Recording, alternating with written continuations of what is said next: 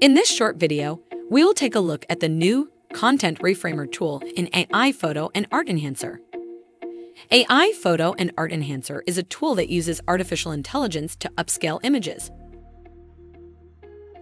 But it is more than that.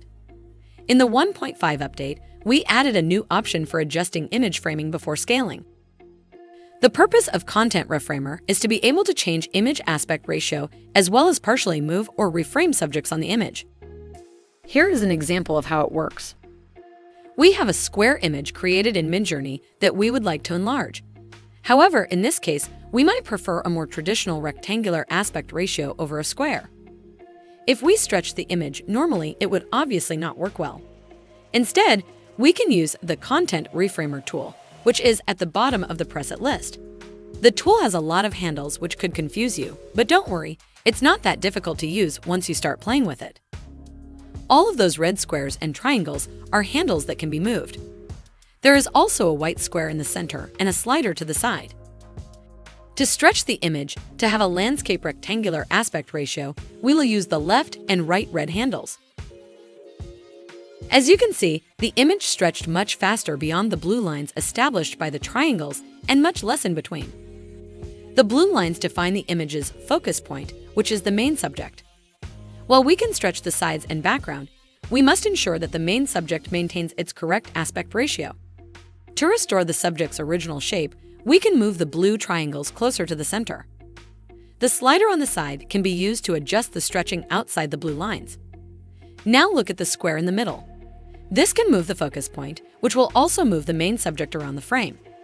That's why we call it Reframe tool. When you're finished, click the Apply button. You can now enlarge the new image by selecting one of the other AI models. Of course, this works best on images with some dead space around the main subject. It almost works like magic in cases like this Apple image. Let's look at some examples of how to use this tool without my comments.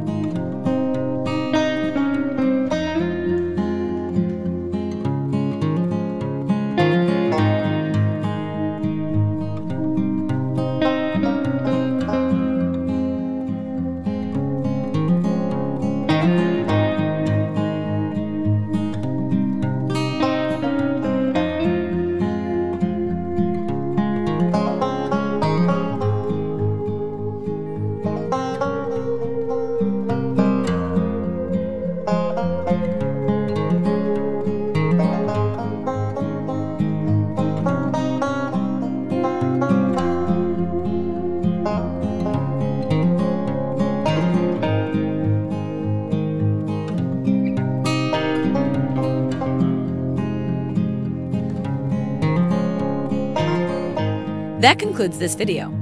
Stay tuned for more updates.